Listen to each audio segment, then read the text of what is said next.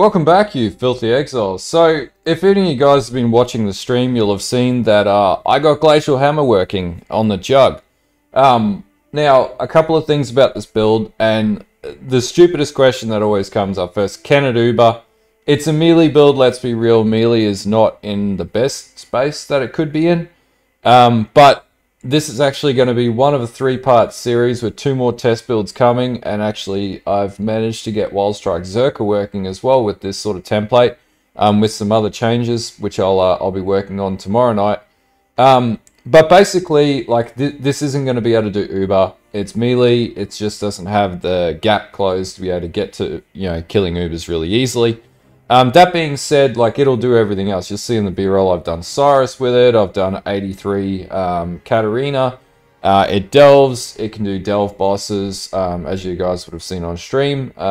So it basically does everything, less Ubers. I haven't tried it on Feared. Probably not going to try it on Feared at this stage because I'm just enjoying playing delve with it. But just a bit of a breakdown. So the way that this version of Glacial Hammer works is, obviously, this is on the Jugg, so you could get a better result if you threw it on a Zerker. You'd get a lot more damage, but you're going to die a lot more. Now, this is an Omniscience build, Crystalized Omniscience build, for anyone who hasn't played Omniscience, and this item is worth about, you know, 10, 15 div, give or take. If we take away the charisma roll on it, it's worth a lot less. Yeah, 10 div. Now, I guess just like prefacing, the investment to get this to work is like, you know, probably give or take 60 divine, right? You don't necessarily need a Progenisis, but it definitely makes the build a hell of a lot tankier. Gives you a lot more chaos resist as well. And, you know, this build also has, like, with Proj up, it has almost, you know, nearly 50% chaos res, over cap resistances for everything else. It ends up throttling up to about 56, 57 idle armor, up to, I think, a cap I've got here of 77, 78,000 armor.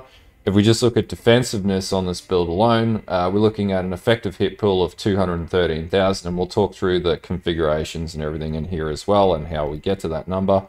And are there any distorters? I do have Berserk ticked off, which takes it up to 6.7 mil. But damage-wise, we're looking just shy of 5 mil, right? So, and that's without frenzy charges. If you can get frenzy charges, even better, it just makes it faster, with about 9.18 APS. Anyway, talking about like how the build actually works. So, okay, it's pretty tanky, which is really good. It's a Jugg, and my channel's basically become exclusively a Jugg channel, to the point where we're having conversations about will it Jugg as a series, and I'll provide some advice around what I want to do with that moving forwards. Anyway, let's talk about how this works. So the fundamental way to get this build to work is Crystalized Omniscience. So this is not a league starter. That's pretty straightforward.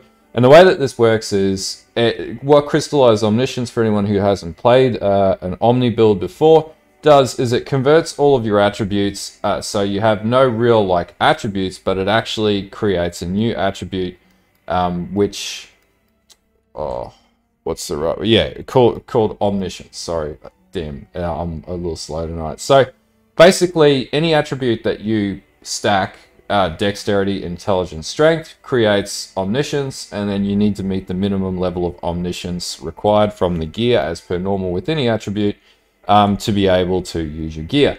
Now, the advantage of having omniscience is that it converts every 15 omniscience into 1% elemental resistance penetration. So you don't need to run cold pen, for example, on your build. And for example, I have 68% cold pen just on this build. So if I stack more attributes, I would do more cold penetration, which would make Glacial Hammer even stronger. Now, what also buffs up this build and makes it stronger, aside from stacking pen with Omniscience, is Heat Shiver. So we gain 100% cold damage as extra fire damage against frozen enemies, and we gain 1% of cold damage as extra fire damage per 1% chill effect on enemies, which, funnily enough, gives us like a absolutely ridiculous amount of damage scaling just with this one item, which is, let's be real, probably going to get nerfed next league because it's completely abused on, Ice Trap and things like that as well.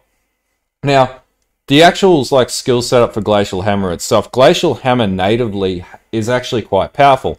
So every third successive strike freezes enemies as though dealing 410% damage. Now, this works really well if you have high APS, which is what this does. And then we further synergize this with Omniscience, which gives us, Cold Pen.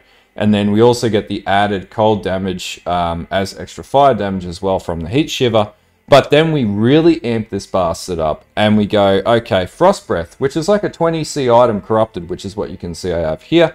And basically what this does is attacks with this weapon deal double damage to chilled enemies. Now, we are always chilling enemies because we apply cold damage, and we actually apply cold exposure as well from our gloves, so that's a given. So we always have chilled enemies. We have about a 35% chance to completely freeze enemies, which juices up damage even more.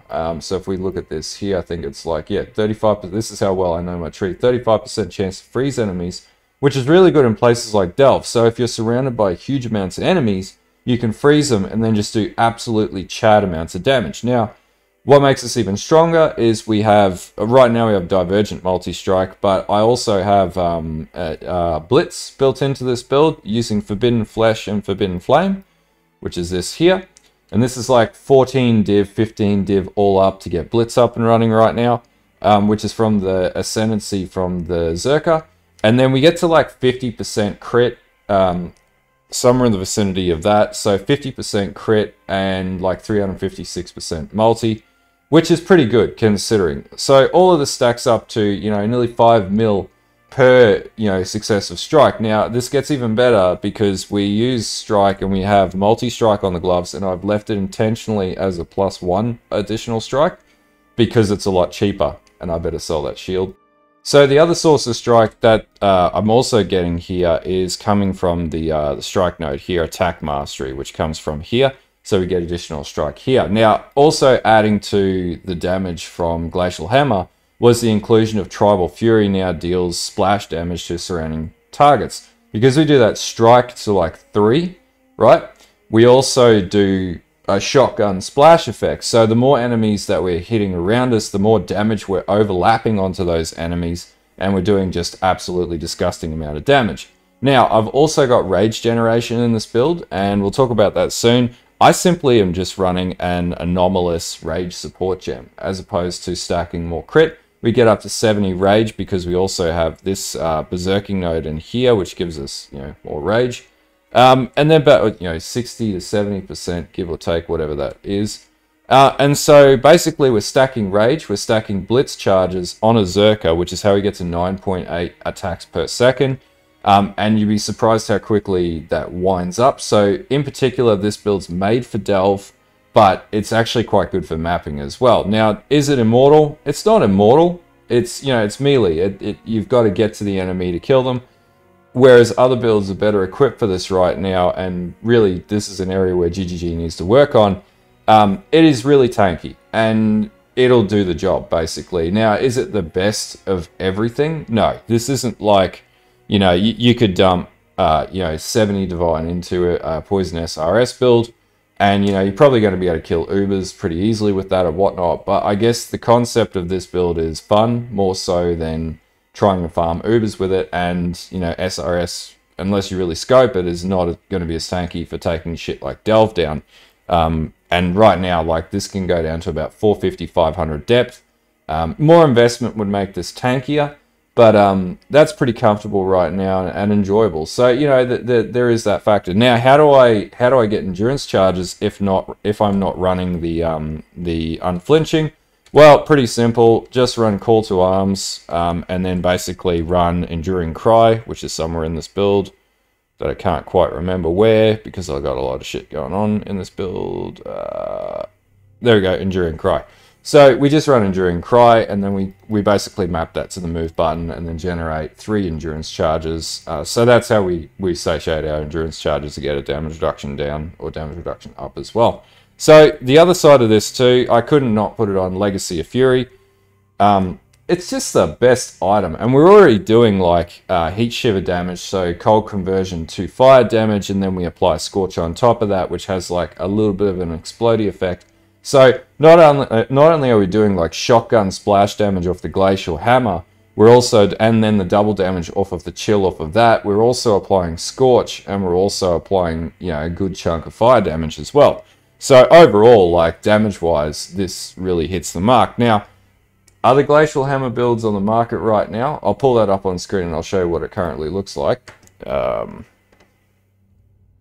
When my browser decides to work. So if we have a look and just see like, okay, what are other people doing with Glacial Hammer right now? And the reason why I wanted to play it. So, you know, so few people playing it. Like, you could get up to 49 million DPS with this, right? But the problem with this build is tankability. Also, you need, like, crazy expensive staves to get this working. Though, you know, actually, this is pretty achievable, to be honest with you. So you could go this route, but realistically, this is not going to be as tanky as what I'm peddling here. In particular, in Delve, it's not going to be very good. And you're running an Abyssus, so basically, you're forced to kill the enemy before they kill you. And realistically, like, I respect this build, but, you know, and he's done a really good job at putting it together. But the reality is this would actually be quite painful to play. And also Rational Doctrines like 20 Divine alone as well. So, you know, yeah, it just it's quite difficult to get it working. Now, if you were to switch this, so basically what you can see here is it's going to be more powerful than any of these builds. Now, I don't know what this build does here. I haven't looked in depth yet. It uses Varanustra. Yes, rage stacking, again, like, tankability-wise, probably not the greatest. Yeah, itemization's a little cheaper to be honest with you, but the damage is much lower. So I wouldn't recommend that build. And the others are all Zerkers. Now, if you push this into Zerker, right, you can actually get a lot more damage. And actually, you can pretty much see, like, Zerkers are running this setup. But, yeah, the problem with Zerker, again, it's squishier. You know, the difference between playing this Zerker and playing my version on the Jugg is going to be 3 mil. It's entirely up to you. But anyway, so yeah, let's get into the build guide and I'll run you through the mechanics, how the tree works and how the POB works. And then we'll talk about the gearing, we'll talk about the skill gem setups, we'll talk about everything else. And hopefully if you want to play something a little different, then you can. So the other thing with this is I've got a way to convert this to a Wildstrike Zerker, which nobody's playing Wildstrike Zerker, and I can get it up to about 7 to 8 million with Wildstrike, which is pretty good, with about like 11 APS. And then this build will also work with Frostblades as well as a template. You could play that on the Jugg, but I would actually convert to Zerker and then basically use Unbreakable as the Forbidden Flesh and Forbidden Flame. Anyway, let's get into the build and I'll run through everything with you guys. Okay, as per every video I put out, let's do a de-bullshitify section of this video. So this is the configurations and path of building in the tree that'll be in the description below. And this is level 95, so it's not a level 100 tree or whatever. So as noted, this isn't going to be a league starter. You need Omniscience. Yeah, no brainer. This is the second or third build scenario when you got some currency. So just here, Major God, you want Lunaris. You want generally go Gruthcool and Lunaris. And that's going to mean, have we been hit recently? Yes. And, you know, we might be hit 10 times. And if we're in Delve, we usually have like 10 enemies around. So about 232 survivability, which is actually pretty damn tanky considering. And then this can go up because we've actually got our Berserker as well. So this goes up to as high as 285,000. So it's quite tanky for a melee build, which is why I wanted to play it on the Jugg and not the Zerker, because the Jugg's just a better build for this. So anyway, endurance charges, this is actually coming from our Enduring Cry, as noted, and then we stack that with Call to Arms, and that way we can do that as we move around. We generate charges with enemies in the vicinity. Just checking to see. It's only a 320 Chaos sale. I got plenty of Chaos for right now. So Blitz charges, really simplistically, we're running Forbidden Flame and Forbidden Flesh with Blitz. So that's where that's coming from.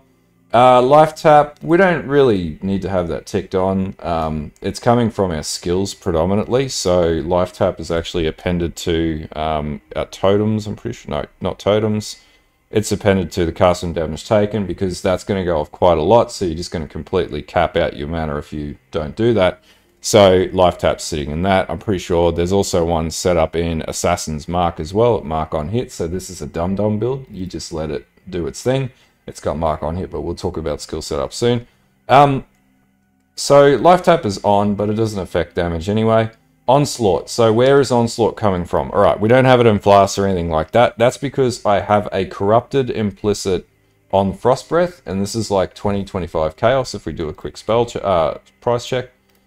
It's really cheap. Well, saying 1 Divine. I didn't get mine for 1 Divine. I paid like 20-25 Chaos for it.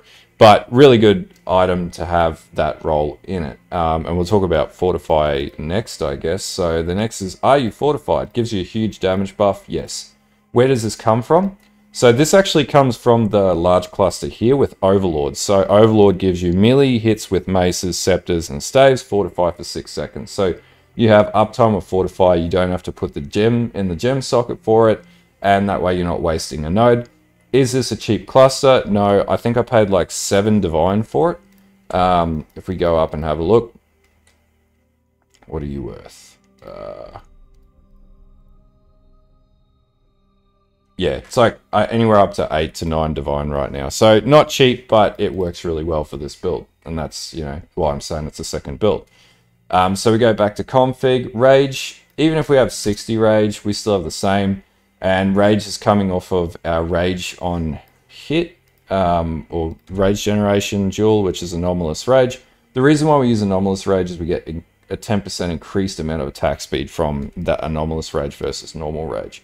So we definitely have rage. Are we leeching? Yeah, we got leech basically built all over the tree. So yes, we're leeching. Are we on consecrated ground? Yep, bottled faith. We have consecrated ground, so that's no bullshit. Nearby enemies. In Delve, you've usually got about 10 at least. Killed recently, yeah, in Delve that's going to be happening. Hit recently, Delve that's going to be happening. You're probably going to have taken 10 hits as well recently too. There's nothing else that's been changed in here.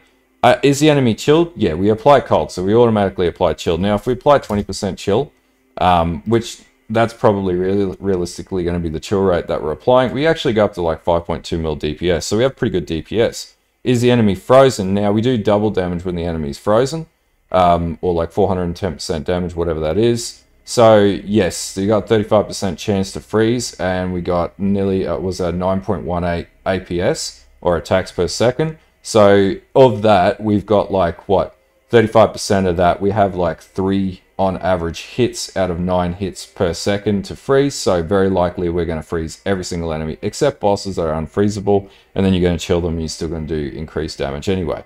Now, exposure to cold, yes, that's built into our gloves.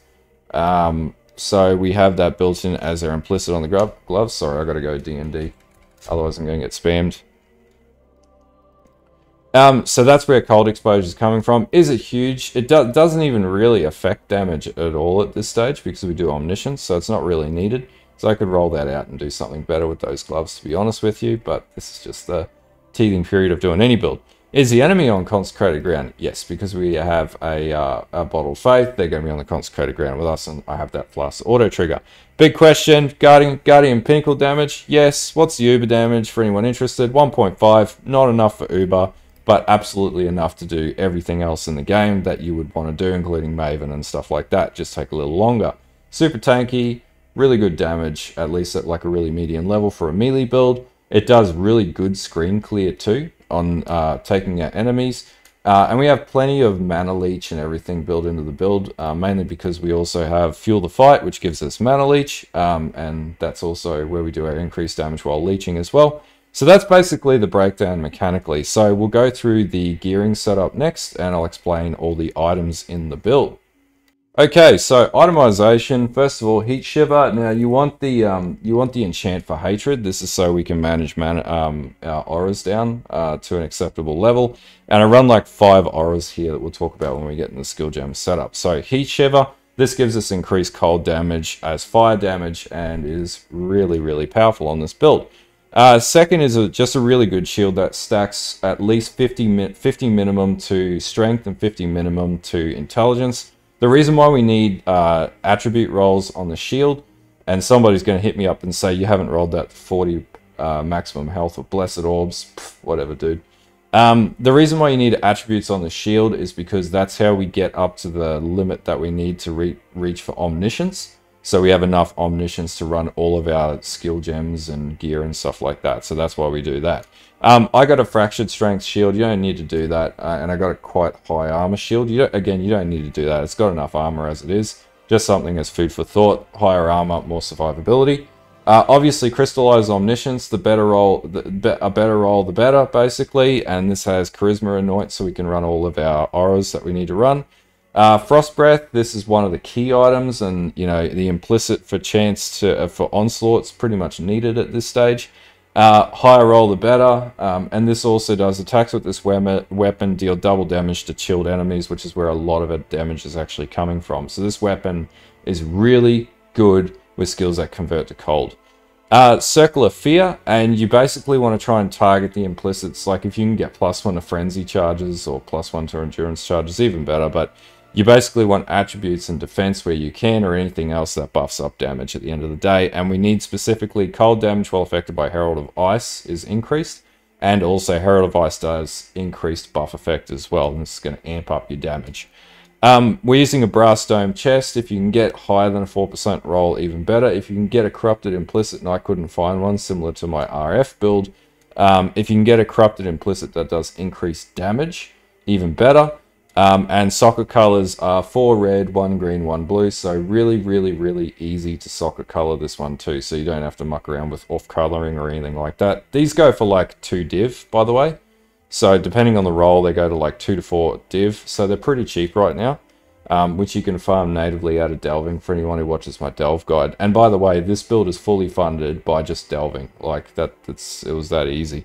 Now my Vermilion ring, I lucked out with really good rolls on this, but I actually crafted this ring. So I've got 63 to strength and 56 to intelligence, and then chaos res as well on top of that, and then some more mana leech. If you get anything close to this, this is what you need, where you need to go. Ideally, if you can get chaos res on the ring, that's best case scenario. If you can't, just work towards that as you min-max, but you absolutely need attributes on it. My gloves. So the most important stat of the gloves is actually the strike skills target 1 additional nearby enemy. If you can get +2, even better. Again, I actually crafted this item, so basically I use Shuddering and Fundamental jewels to craft the strength and the attack speed rolls, and I lucked out with the cold damage to attacks and physical damage to attacks. But this is not the best item for this build. You can get way better items. And then I crafted increased damage while leeching because it's got the highest amount of flat damage, and I'm always leeching. Now belt, this one is, I crafted this one too actually. So basically I got an implicit strength belt with chaos res, and then I just slapped it with fundamental fossils and metallic fossils until I got lightning resistance and strength, which capped out my lightning res and my strength. And then I also lucked out with an elemental damage to attack skills roll, and like, I just crafted 54 health on it, really easy. And then finally, Legacy of Fury. This gives us scorch damage to enemies around us and does like a bit of a explodey effect. Now, I do have the implicit for 16% increased attack and cast speed if you've killed recently, which juices the damage up. And in Delve, this is really good. And that's what I recommend as best in socket boots. Like, you can probably, if you're happy to get rid of Scorch, you will lose a bit of damage, but your defense will go up even higher. And that might be how you get through Chaos Res. If you do that, then roll the implicit Scorch roll or Brittle roll, ideally Brittle. And that's going to make your crits do a lot more damage to enemies, so then your crit's going to go up. And actually, I might play with that if I do a second iteration of this build. Now, flasking, I literally just have a Corrupted Blood Immunity Eternal Life Flask, Progenisis Flask, which is just the best flask in the game. Diamond Flask, I've got increased attack speed during effect, and also chance to gain flask charge when I deal a critical strike, 17%, and this I'm always critting, so it's really good.